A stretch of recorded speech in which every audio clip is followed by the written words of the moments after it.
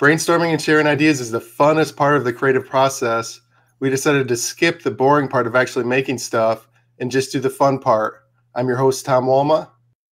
I'm Jason Pierpoint. I'm Dan Britton. I'm Kim Cook. And this is Creativity Wasted. So I had like kind of a practical thing because I'm kind of a barfly myself, and being in all the comedy clubs and being a musician too, I've gone into a lot of places. So mine is an accuracy test probe. Now this could be a probe that could be either put right into your phone or it could be Bluetooth, and it's an accuracy test probe for testing beer or mixed drinks. Ooh. And there could be different like uploads that you could do and updates for the different apps for it. Because I've gone into bars before and ordered a beer, and I swear on my life that is not what I ordered. So I thought it'd be cool to have a probe, and you could just probe it, and then it would go through your phone and tell you, okay, you ordered a Bud Light, but you got a Coors Light, or you got like a regular Budweiser. And then you could even have like updates for like dive bar cleanliness. So it'll tell you like the dirt content or the bacteria content of what the glass is, or lipstick content. Semen content. I've had lipstick on bottles and stuff before. And then there's new things to test. So you could like, because I'm a diabetic, type 2 diabetic. So sometimes I'll go to a fast food restaurant, and then I'm not 100% sure whether they gave me Diet Pepsi. So you could even do that. It's the same test probe, but you can get like updates for different, you get an app for it too. So you can get different app updates for it, depending on what it is that you want to test with a probe. So you could even go as far as do like a test app, like update for like if you get a one night stand or something, and you could just shove it in the chick's mouth. And find out if you're taking anything else other than her home. Yeah, I'm sure that would go over real well. Yeah, probably not. I would love something like that. It's actually a great idea. I actually don't drink, and I'm hitting 15 years on Friday. Woohoo, God willing. No, all right, good job. Because I did drink too much before. Anyway, I was going to say, though, I went to a place and I ordered a non-alcoholic drink, and I got it, and I was like, you know what? It seems like it. And then I took a sip, and it was, but that would be very helpful for that. So I love that idea. Well, I've been to bars before, and I went down when I play music. I went down to this one bar in Lansing. I'm not going to say who it was, but we had to walk through the cooler area to get to the guy's office. And I looked down, and like every single keg was, I think, Coors. So I'm like, they have a bunch of stuff on tap. I wonder why all their kegs are Coors. So that's kind of where the idea came from. So would you use it to be like the annoying customer? Like, this mixed drink doesn't have quite as much of one of the ingredients. Yeah, I mean, you could do it that way. I mean, plus there's all the apps for people that rate different bars and stuff too. So, I mean, I guess you wouldn't really have to confront them right then. You could just put it on the app later on and say, hey, I ordered this and got this. And then it would be how you know. Well, I probed it. And then they want to know what you probed it with. And then you got a sale. You'd show up with that probe, and they'd be like, oh, one of these dicks. Another prober. Yeah, but I know they do that. Like, people get really weak martinis or whatever, and they complain. I just stick with beer, but I don't know. I feel like I've generally always gotten the beer, but I don't know. It could have been watered down. They talk about that. Yeah, you know, you pay all that money for a double. You know, you're like, the alcohol content isn't enough for 2 shots in this mixed drink. Or you order something top shelf and you get like some bottom shelf crap. You can go one step forward, and you can like test your meats at like McDonald's and Burger King and Taco Bell to find out whether it's got whether there's horse meat in it. It'd be terrifying. You know, opportunities it's endless. You know, you could make a lot of money. I was going to say, if they can't get away with watering down the drinks, the bars might get rowdier because they might not be able to water down the drinks of the people who are getting drunk. Yeah, that's true. You get a lot of people mad though, I think. You know, you got a bunch of people complaining and be like, oh, you know, I'm supposed to have 15% in my drink and I only have 9.9%. They would just be like, wait, what? And then you just start a revolution of complaints. So that might make some people get more drunk, but then like one time one of my coworker buddies, we went on a murder mystery dinner thing with as a work function, and he ordered, I think they were Long Island iced teas, and he didn't know that they had a high alcohol content. So he had like 3 or 4 or more of them, and we had to physically carry him off. And they called the police on us because he was like passed out drunk, and we had to leave before the police arrived. And it was a whole deal. There's some drinks out there that'll do it to you. Long Island's for sure.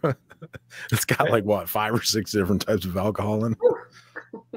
Yeah, that happened to me in the military. I was like 18 or 19, and I was in Korea, and they have this drink. It's just called jungle juice, which just tastes like fruit punch, but it's loaded with alcohol.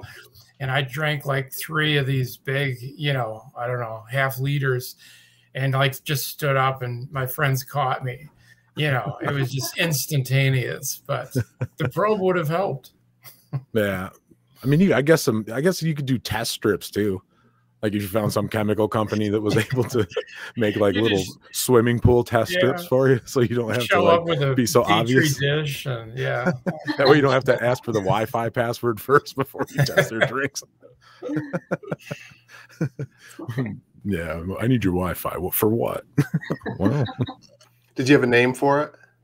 Oh, I don't know, the AccuDrunk. Something like that. Yeah. Now I wonder because if you knew the exact alcohol content of what you're drinking, it could learn like how drunk are you gonna get if you drink this drink. Oh yeah. So it could like help you out that way. Like I have to leave in 2 hours. Yeah. And I want to be legal to drive. This is like exactly the amount that I can drink. Yeah, the app you could put in your height, weight, and age, and then what you ate that day, and it could like pinpoint it within 15 minutes or whatever. You need to get on the road. Well, I guess if you could stuff it in your date's mouth, you could stuff it in your own mouth and be able to find out how drunk you are. Everybody wins. Yeah. She'd be like, "Are you taking your temperature?" No. Yeah, that's great. I wonder if this is even. I know it's sort of a silly idea. You're not really thinking about if it's possible, but like for the alcohol content, it seems like it might be actually possible. Yeah, I think there's technology for some interesting stuff. I couldn't imagine that they couldn't come up with something like that. Yeah, there was a couple of months ago, a friend of mine busted out one of those alcohol testers that you blow into at a party. And I was like, I've always wondered why they don't have those at bars, like, because you're always wondering. Sometimes you have a few drinks and you're like, should I be driving? Like, what would I blow? I almost feel like they don't have them available because they want to catch you drunk driving. I don't know. It's like it should be available. Yeah, probably a liability for the bar when the police come looking later on to find out why the person crashed on the way home from their bar. Right, yeah. No, I don't know. Would people go to that bar though? Yeah. Yeah. They're babysitting a little too much. Yeah, they're not going to let you leave. They're going to take your keys. It's just going to be a whole hassle. Maybe you'd rather drive a little drunk and risk it. Maybe that's a little too big brotherish. They always talk, not always, but every once in a while it comes up, they're going to force people to put breathalyzers in cars. I thought I saw something recently on the news about maybe it was a state law somewhere that they were actually going to finally pass that law, but I'm not sure. Anybody hear anything about that? Oh, they were talking about just putting that in like manufactured cars, like coming off the lot. Yeah, I think so. Wow. Or maybe it was like once you've been convicted or something, you just have to have them permanently or something. Right, to start the car. I think it doesn't let you start the car. Like if you had a few DWIs, like and that's why some people would get spouse or someone else to blow in it. But anyway. I actually don't have practice with this, but I think that's a thing, though. I think they do that. I think the courts can put like breathalyzers in your car, so you have to blow into it. But I don't know, right off the manufacturer floor, that'd be the new feature. That'd be a bad selling point. Yeah. I think you've got to blow into those every 15 minutes or something. I think somebody told me, like, as you're driving, sometimes you've got to blow into them. It's distracting. I could be wrong about that. Maybe somebody ought to do something about that. Right? Yeah, an invention for that. That sucks. Yeah, there's another app for the phone. You plug it in, you can plug it into your breathalyzer, and it'll pass your breathalyzer for you so you can start your car. Any shows you want to plug? Tomorrow night I'll be at Beggars Banquet for the Beggars Can't Be Choosers. On June 17th, Comedy at the Creek's coming back. I do get to do Final Gravity too, so that's on the 24th. I'm at the Rubber City Comedy Festival at the end of the week. It's in Akron, Ohio, May 25th to the 27th. I'm featuring at the Comedy Castle in Royal Oak. Oh, nice. And then the next week, I think June 1st through the 3rd, I'm at One Night Stands. I'm hosting at One Night Stands May 11th through 13th. The headliner's Norm Stoltz. This has been a production of Planet Amp Podcast, powered by Pinecast.